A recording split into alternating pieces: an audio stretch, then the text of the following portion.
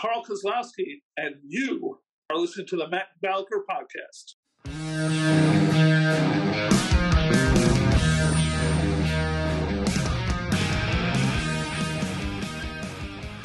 Good day, everyone. Thank you for tuning in to the Matt Balaker podcast. It makes me feel so warm and fuzzy. Please make sure you hit like, subscribe, and tell all your friends and casual acquaintances to do the same.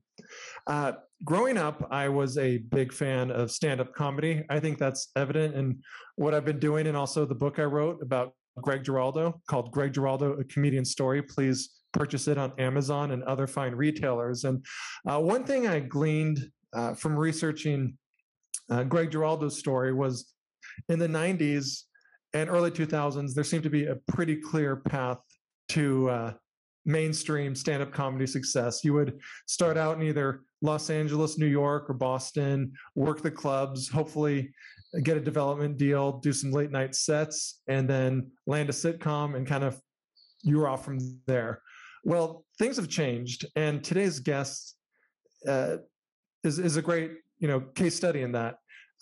He's a friend of mine, but more importantly, he's a reporter, editor, podcast pioneer, comedy writer, and stand-up comedian with a more Polish-sounding last name than mine.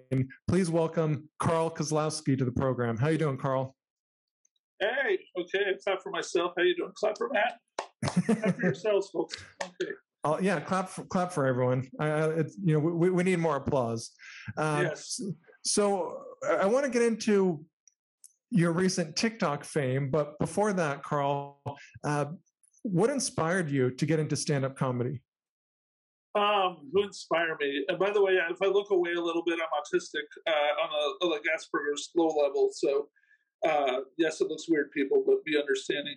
Let me think. Well, when I grew up, it's kind of bad to say it now, but I loved Bill Cosby, not for the assaults, but you loved his comedy. I don't think there's that's not as controversial. You're not in favor of drugging and raping. I understand that. Well, what's sad is that when you type in Bill Cosby jokes and you just want to read his jokes, all you get are Bill Cosby prison jokes. Period.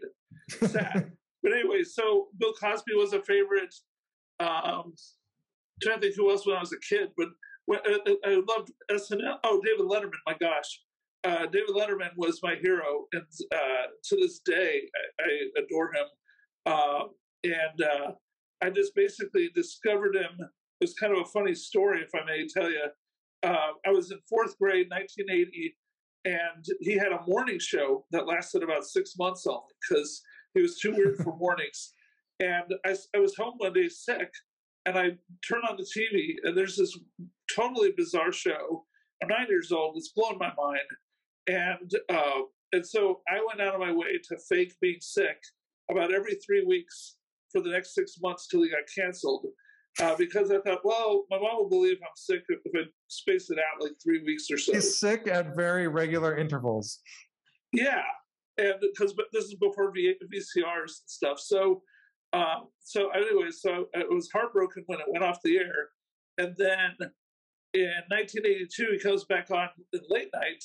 I was all of 11, and I would set my alarm clock in my room to wake up at 11:30 every night. That was the time he was on in Little Rock.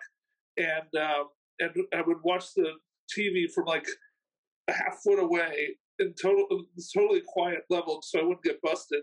That's probably why I wear glasses to this day. I probably lost my eyesight. And I was like the only sixth grader who had bags under their eyes and was drinking coffee like crazy. But I loved it. And then when I discovered SNL right after Eddie Murphy left, unfortunately, but the year where they had Billy Crystal and all these Martin Short and all these superstars were on for a year. And I just fell in love with those two things. And that's all I ever wanted to do. And I'd say as an adult who really inspired me when I was starting out in the 90s was Chris Rock. I now am writing stuff that is a little bit in that vein. I never have until recently. I'm writing a lot of Seinfeld and societal observation kind of jokes. But I saw Bring the Pain, his first special on HBO, Chris Rock's, and I was just so floored. I'd never seen anything so funny in my life to this day. And I remember it holds up remarkably well. I mean, even if you know the jokes, it's still hilarious. Like 20 plus years later. But the thing was, I taped it. It was still as VCR days, and I taped it, and I watched good chunks. I think I watched the whole thing over like 3 times in one night. I just could not stop laughing. I was mesmerized. And so, so I'd say he's my favorite all-time comedian. So yeah, that's how it all got going. Well, he's a good choice. So, Carl, you and I met in Los Angeles doing various shows, and you mentioned recently that you had a hard time getting to shows because, well, a lot of us were driving cars. You would have to rely on buses. Can you share with us why? Well, okay, so I said I had narcolepsy on stage because for some reason, narcolepsy sounds funny to people. That's a disease you fall asleep anytime, anywhere. But it turns out I cured myself of it after almost 20 years when I moved back to Little Rock, my hometown, about 2 years ago. Turns out it was actually, I'll get to the bus in a second, but it was actually a combination of I had bad diabetes that was just falling into carb comas after eating. And also, I had sleep apnea that wasn't being properly treated. So the combination of those two things would just knock me out all the time, as if I were narcoleptic. And so I crashed my car 6 months after moving to LA in 2003. Uh-huh. And so I had to ride the bus because I was afraid to ever drive again for, the whole time I was there. It was another 16 years I didn't drive. And then all of 2020, I didn't drive either. So we'll get to how I started again in a second. But riding the bus everywhere was like totally bizarre in a city that is famous for being the car capital of the world. And when people ask me what it's like being narcoleptic, I would tell them that every time I woke up on a bus, 10 stops past where I meant to get off, I'd feel like I drugged, kidnapped, and abandoned myself. And I'd be staggering around the bus confused like Dorothy at the end of The Wizard of Oz. Like, wait, Cindy the crack whore, you were there. And, oh, Meth Head Tony, you were there too. Yeah, Meth Head Tony's good people. Yeah, he's very popular in LA. Yeah. So, but basically, yeah, I got over this because I moved home to be near my folks. And my mom gave me good cooking. I could come over for dinner anytime I wanted. And so I was eating better. And also I got a new CPAP machine. So that helped the sleep apnea. But I finally convinced my terrified dad. I say I drive like an 83-year-old man because I was taught by my dad, an 83-year-old man, how to drive again. And he took me to the cemetery he's going to be buried in. And had me drive around on the little roads there first. And I figured that he just figured that I could drive safely there in a cemetery because if I hit anybody, they'd be dead already. That's a smarter bet. Yeah, you have less legal liability. Slide his body directly into his mausoleum spot if anything went wrong. What a practical father. That's impressive. Yes, practical, yes. So what motivated you to leave Los Angeles to return to Little Rock, Arkansas? Okay, well, as they say, it's getting real. I'll just be honest with it because I have been pretty open on Facebook and stuff. So, and I think it helps people to hear things like this. I never knew that I was bipolar, amazingly, my entire life until I came home in January 2020. And I knew that I had a tendency to have great, feats of productivity and great ideas, and they would really blow up and be really good things. But I would always have a hard time sticking with it, or really bringing it over the finish line. And also, I had long periods where I would be depressed and I couldn't figure out why. And I was going to shrinks, and nobody ever brought up, "Hey, I think you're manic depressive." But I had a big crash after losing I had a 17-year job as arts editor at Pasadena Weekly newspaper. We got bought out in August of 2019. I got laid off a month later, and then I had a radio show producing and hosting job on KRLA radio, and that ended at the end of November. I just kind of spiraled after that and was just completely depressed, unable to do anything. And I hate to say it, but I checked myself into like an emergency room, and I wasn't like really suicidal, but I didn't know what else to do. I just was basically frozen with anxiety and all sorts of depression. And I wound up being bounced around. This is pretty crazy. I wound up being bounced around to 4 facilities in 11 days before I finally agreed to come home. My folks kept saying, just get out of there. We'll bring you home.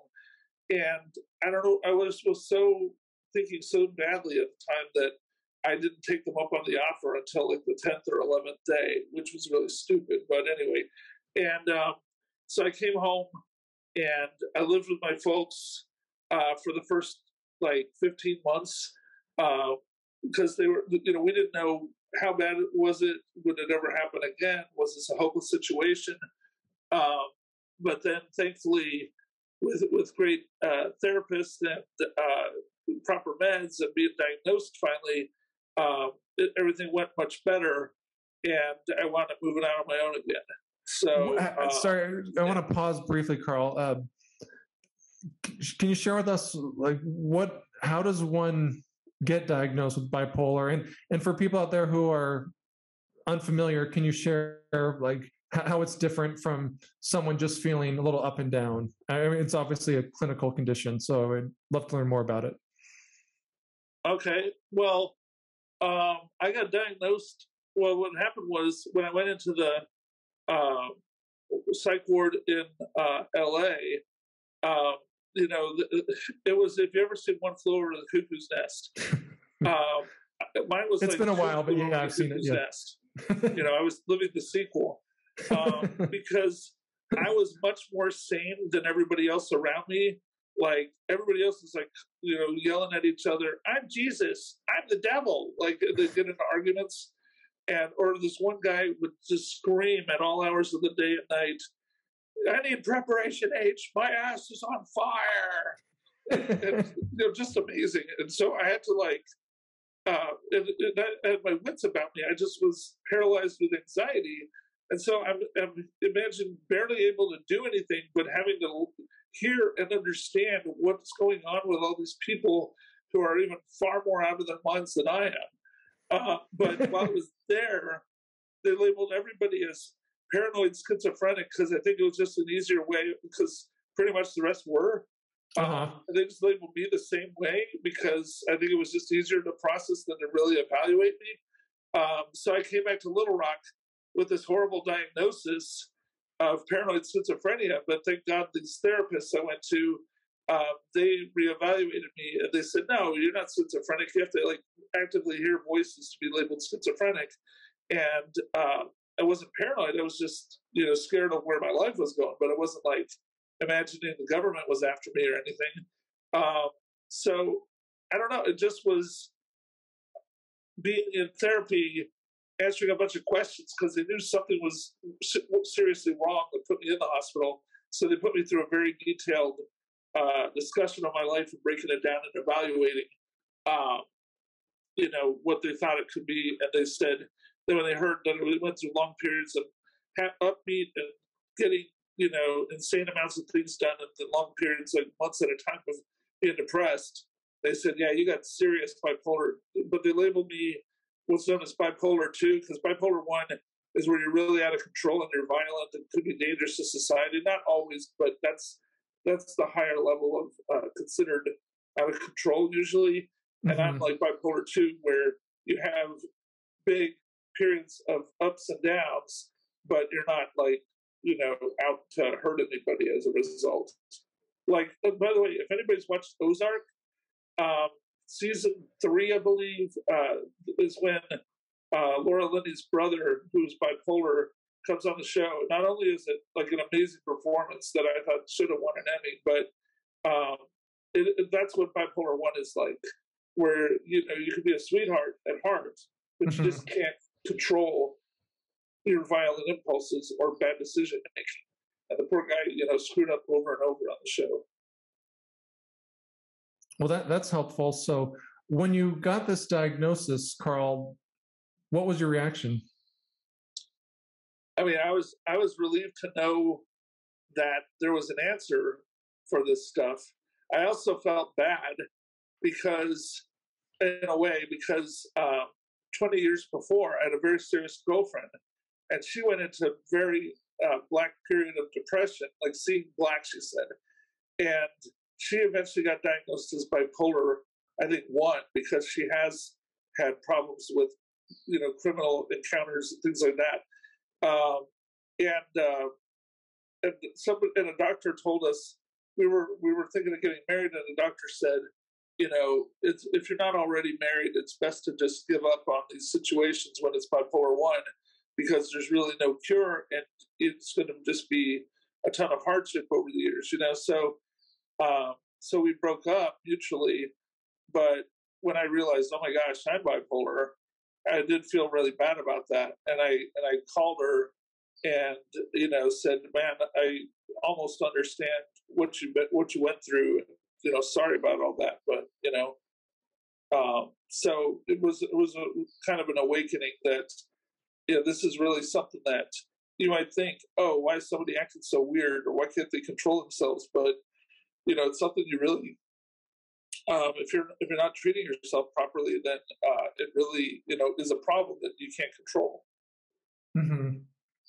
So you mentioned you felt some relief after your diagnosis. You reached out to an ex-girlfriend, and then you got a job that kind of helped recultivate your love for comedy. Can you share with us what that was? Very untraditional comedic path. Yeah. Okay. Big part of why I went depressed and crashed in LA was that when I worked at a newspaper, a weekly paper, for 17 years, I was able to delegate almost everything but choosing what stories, doing interviews, and writing the stories. Other people handle all the technical stuff. And so that left me a dinosaur in the news industry for any substantive jobs. And it's all I had done ever, 25 years. So I thought, oh, I'm screwed. I'll never get another job again. And the first year or so back in Arkansas, I should have been looking for work, but my family was like, you know, a little too, not their fault. I mean, it just what it is what it was, but they were so concerned about what had happened to me that they didn't put any pressure on me to get a job. It kind of was just adrift with things, you know, and did some freelance writing. That was it. But then my dad tells me, once he taught me how to drive, and I had his car that he kindly gave me, he said, well, why don't you look for a job? You know, like, get out there, you know, even if it's Walmart, just to get your foot in the door somewhere and be around people and all that. And, you know, and that the longer I went without a job, the worse it would look on my resume whenever I wanted to really look. And so I thought, Walmart. And I hated Walmart when I was growing up. Like, I took pride because it represented Arkansas, which I hated growing up, though I love it now. And I love Walmart now, not just saying it for my job. But basically, I always took pride that I never set foot in a Walmart, or at least spent money in a Walmart my entire adult life. Because in Chicago and LA, there are no Walmarts anywhere close to the city. They're all in the distant suburbs for some reason. And so I was like, yes, I don't ever have to shop there. But I applied, and it was a surprisingly hard test. I was surprised. I mean, there was a lot of trick questions for finding a character and your judgment and things like that. And I was lucky I had a friend who worked at Walmart, so I just kept pausing my home test and calling her going, I think I should say this, right? And so she guided me through it, which sounds pathetic. But the thing was, I put it on my resume. I also was afraid to list anything about comedy on my resume, because I thought people would say, you know, you're not serious then about a job, or you're just going to clown around, And so I'd taken off this huge part of my life that I should take pride in. I played for money clubs like the Laugh Factory, Zany's Chicago, the Comedy Store, the Ice House. I never got TV famous, but I was in all these great places. And, and here I was like trying to hide it. And also hiding my celebrity interviews that I did as an arts editor. So somebody convinced me right as I was about to apply to Walmart, put all that stuff back on. It's me. Don't hide it, And so I listed one celebrity, Kevin Costner. That was my best interview ever, biggest interview ever. And I sent the resume in with all my comedy experience, along with my regular job stuff, of course. And I get personally called by the head manager of the Walmart, which like never happens. You get called in by an HR guy and they're shuffled through with a bunch of people and just do one interview after another. They barely talk to you and you're in because it's Walmart, And the manager called me in and said, I want to meet you myself. And I was like, okay. So I show up and the first thing he asked me was, so tell me about meeting Kevin Costner. And I was like, what? He goes, I don't care about anything else. I just wanted to meet the guy who met Kevin Costner. I love Kevin Costner. Is he really good at baseball? I had a funny story about Kevin Costner, and that got him rolling. And then he kept asking me, tell me about this, tell me about that. Oh, my God, you do stand-up comedy. So I did a half hour with the guy, all about comedy and meeting Kevin Costner. And he never asked me one thing about working retail. You're like, I'm just trying to work the register, guy. What do you want from me? Yeah, he hired me and said, hey, registers, cashiers are the people with personality. I'm hiring you. And so I wound up thinking what I thought would be such a lame job.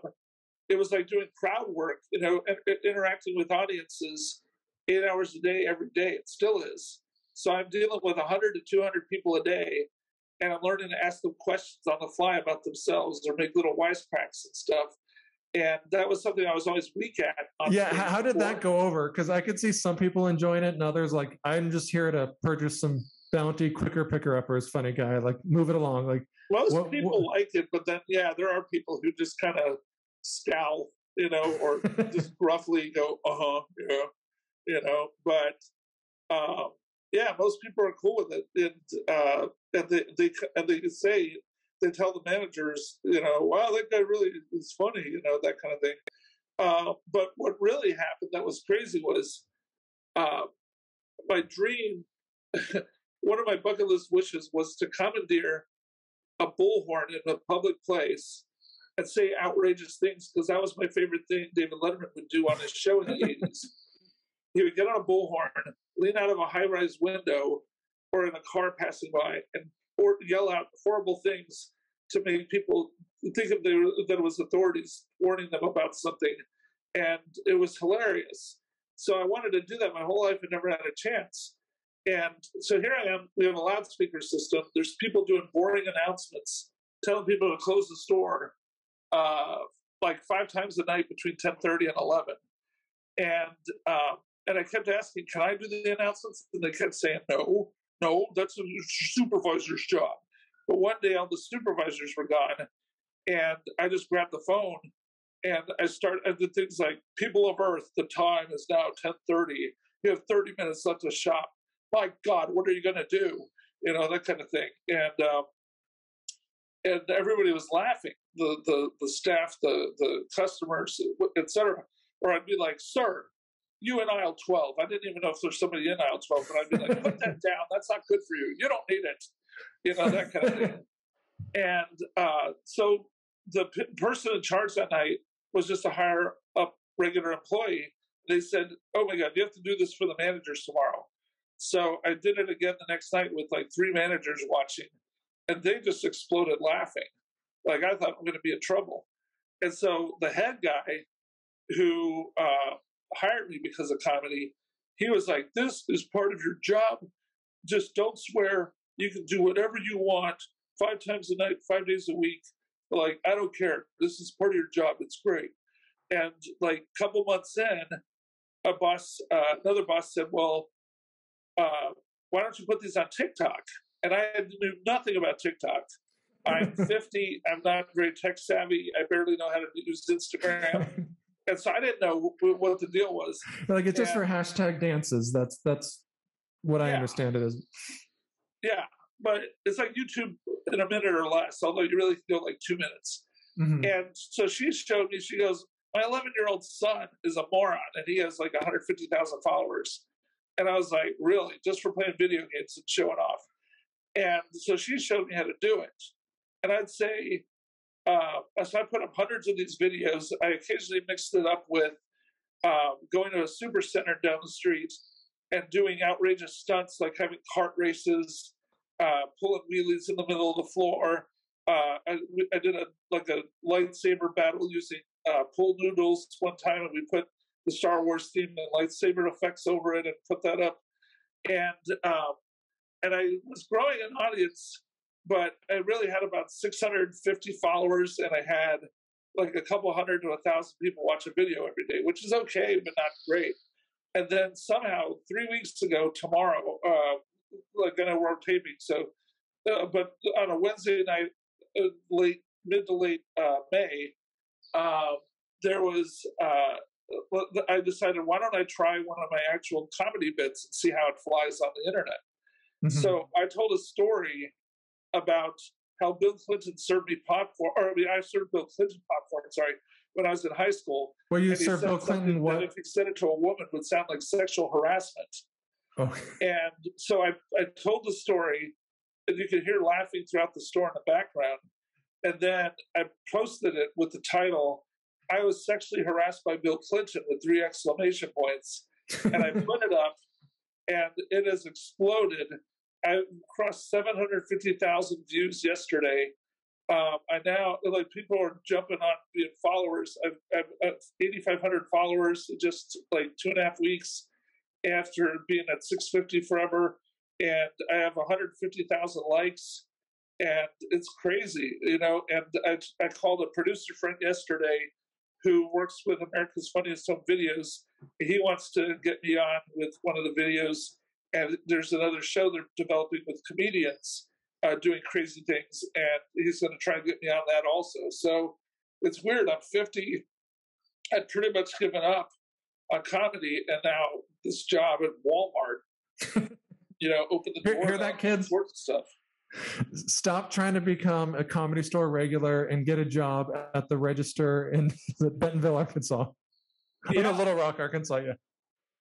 Yeah. So you become, you know, TikTok famous for a Bill Clinton bit, and how did that propel the next phase of your comedy journey? How would this? Well, if I could get on. Well, you mentioned these shows, but you took your act outside of Walmart too, right? You started performing at local clubs. Oh yeah. I started. Okay, so that gave me confidence to perform again, because I'd been like going. I had not been performing much in LA the last year or two that I was there. You know, and I asked the comedy club in Little Rock called the Looney Bin. Which is ironically named because I joke now that I'm the only comic to make it from the Looney Bin to the Looney Bin in less than 3 months. But I think there's got to be others, but you're the trendsetter.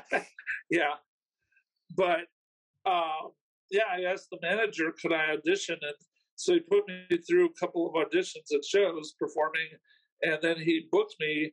I went up in October for a week, and he liked me enough to tell me, call him every 3 months as an MC, and if I did a second week as good as the first one, then he would move me up to feature act in the middle, and he would get me booked at their sister clubs in Oklahoma City, Wichita, and Tulsa. And I was supposed to call them in January and get that rolling, but I did hit another depressive episode for a couple of months starting in January, and I never thought to call. And then right as I snapped out of it in Easter week, he wrote me and said, "Where the hell are you? You never called me." And I was like, "Oh, hey, okay, well, he goes, "I read your Facebook. I know you're a mess." And so he says, he goes, "Just get your butt down here."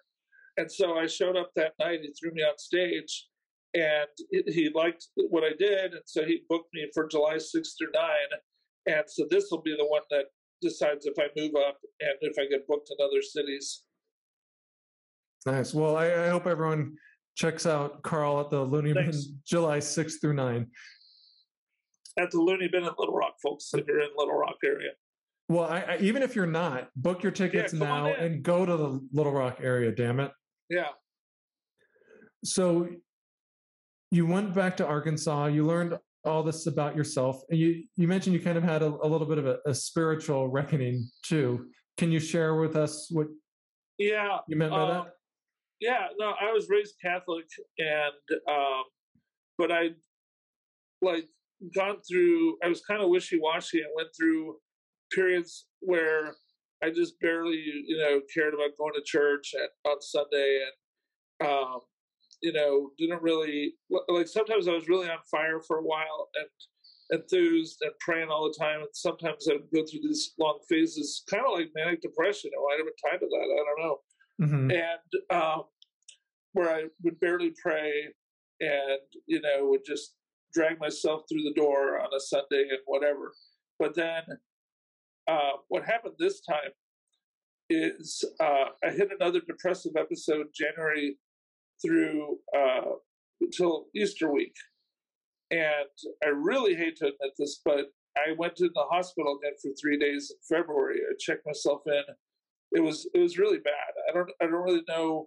I can say, I don't want to be over the top about this, but it's reality. Basically, I host a radio show that we film like a Zoomcast and then put it on radio in Little Rock. And there were 3 Sundays in a row where the only time we could get our guest was on a Sunday morning. So I missed church 3 weeks in a row.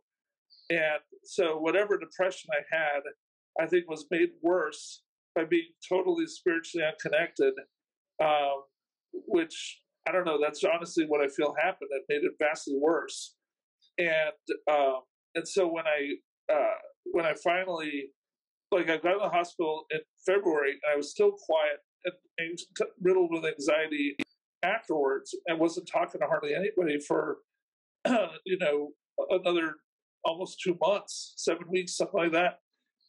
And I finally opened up to my shrink, who's at a Christian therapy place, and, decided, well, I'm just going to tell the truth for once and let him know all the things that were, getting me buggy and anxious and all that.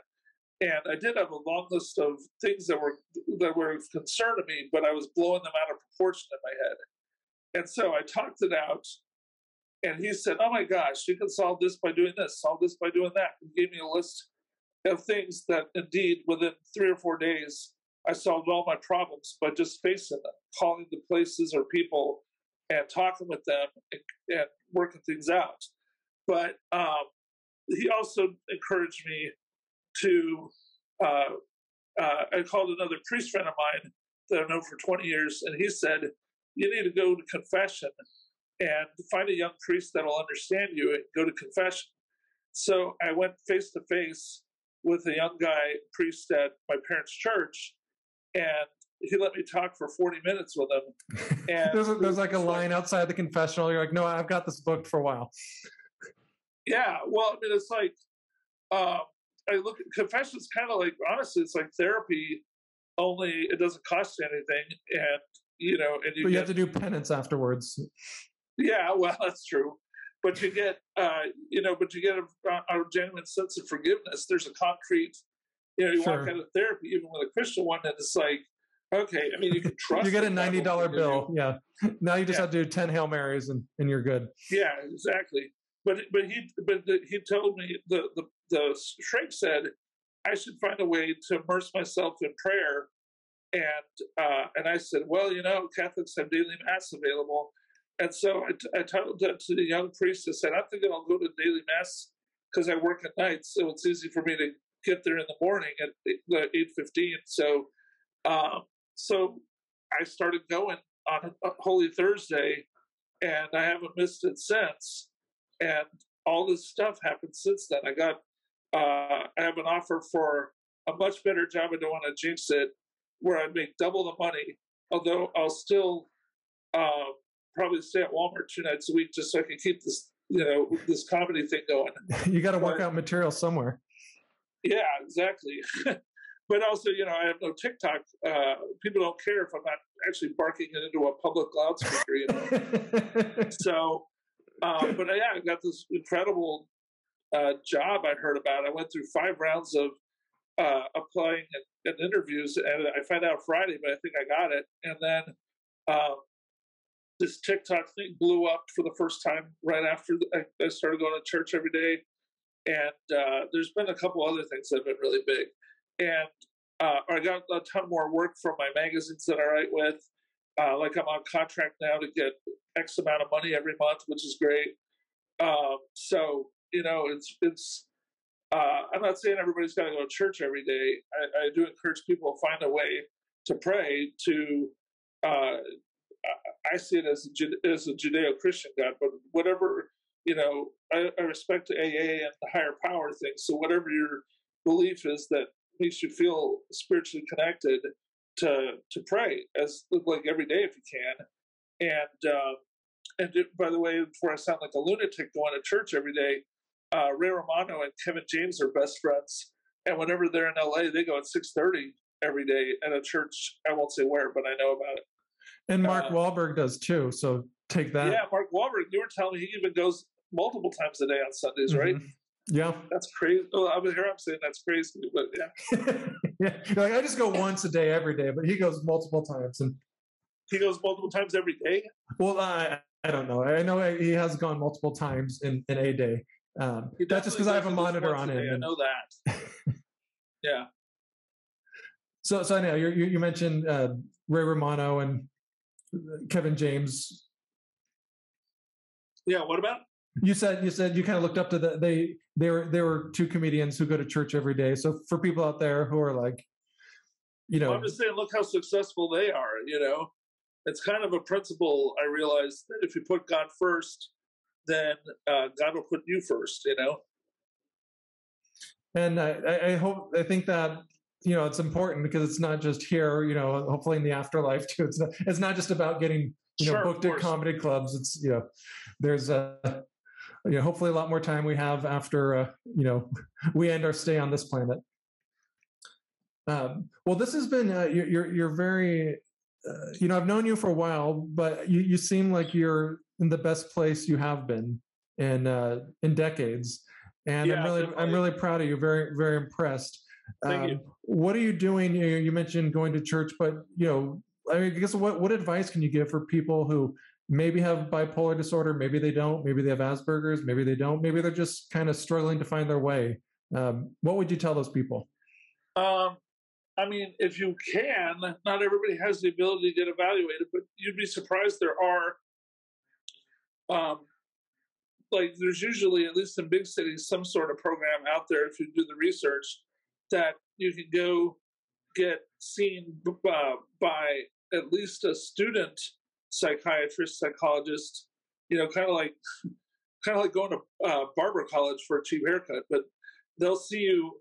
And I imagine they're still pretty good, but they'll see you for very low cost or no cost, I've heard. If you look up, just look up, free or low cost psychiatric services or counseling in whatever town you're in, because I do think it makes a lot of difference to get evaluated on. There's no point in just going through life confused and depressed about what you're dealing with. And as far as Asperger's goes, I don't really know. I mean, I'm lucky that it manifests itself mostly in the eye thing, like having to shut my eyes a lot. But, otherwise, I don't think I have a lot of weird quirks. But my brother has some more pronounced problems with autism, but he's super high functioning, and he's vice president of Arkansas's Council on Disabilities, like a state position, and he was the one who said, "You have Asperger's, I know you do," and he kept insisting until he got evaluated. So, there are more pronounced signs out there, and I think he would just say, try to get a good counselor and talk it through with them also, That's good advice. And for people out there, Carl, who want to see your comedy or learn more about you, where can we direct them? Okay, I have a website I'm about to try and improve, but it's pretty good. KarlKoz.com has links to my funnier journalism stories. I did a lot of comedic journalism as well. And it has a link to my sitcom pilot. It's only 15 minutes, so it's easy to watch. I would love to see people watch it and see what they think. It has a link to my stand-up under the Ice House logo, Ice House Comedy Club logo at the bottom. And it's a really good set. It's not what I'm doing now. I've lost a lot of weight, and I'm doing much more stuff about life and society, not just my stuff then was like Rodney Dangerfield, very self-deprecating. And so you can find all that at KarlKoz.com. And then what I'm really proud of is I have 2 really good radio shows. One in LA called Man Up, and so you can find it at manupshow.net. We have almost 40 episodes with some really major guests, and it's a well-designed site. I think anybody would love it. And then we did about 15 episodes of a show called Dream Up in Little Rock Radio, and it's dreamupshow.com. So manupshow.net and dreamupshow.com. And my podcast, I ran a company for years called Radio Titans, and you can find some things at radiotitans.com. Thank you, Carl. We'll link to those sites, and we appreciate you appearing on the Matt Balaker podcast. Thank you, Carl. Sure, thank you. Thank you for listening to this episode of the Matt Balaker podcast. To learn more, please check out mattbalaker.com and encourage your friends to like, subscribe, and share. Really appreciate it.